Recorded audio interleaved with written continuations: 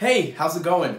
My name is Hassiem Muhummad, and I am a teaching artist with the New Victory Theater. I'm here in my living room in Uptown Manhattan, and I want to say welcome to Arts Break. Today, I got something really fun planned for you all. It's a circus skill that you might not always think about, but it's really cool once you get it, and that is object balancing.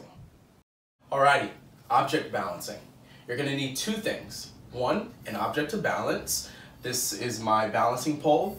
I recommend something everyone has in their homes: brooms and mops. They work great for this. Second thing you're going to need is a cleared out space. Maybe you can get your mom and dad to help you. So once you've got your object in a clear space, we're going to begin by balancing on our hand. So place one end of the object into the palm of your hand.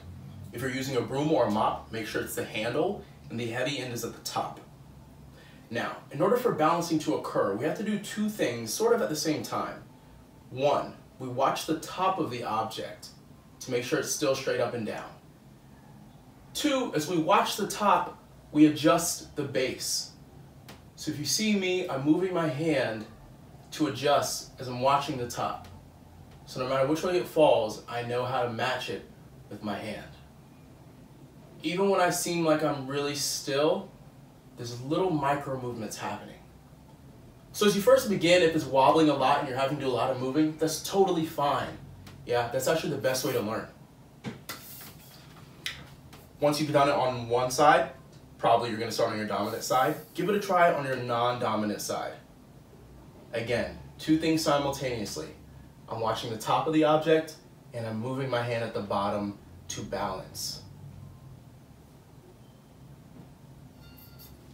And that's sort of all there is to it. It takes a lot of practice, but that's it.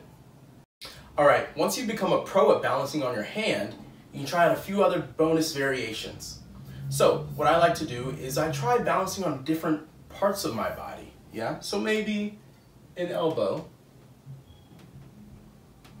or maybe a foot. Regardless of where you choose, the principles stay the same. You watch the top and counterbalance with the base at the bottom. Something else you can try is changing levels. So maybe you can take a knee.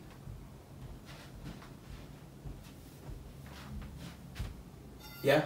Feel free to play around. Try out different variations. We'd love to see what you got. Thank you so much for joining me for Arts Break today. Hope you had a lot of fun. I know I did. Bye for now.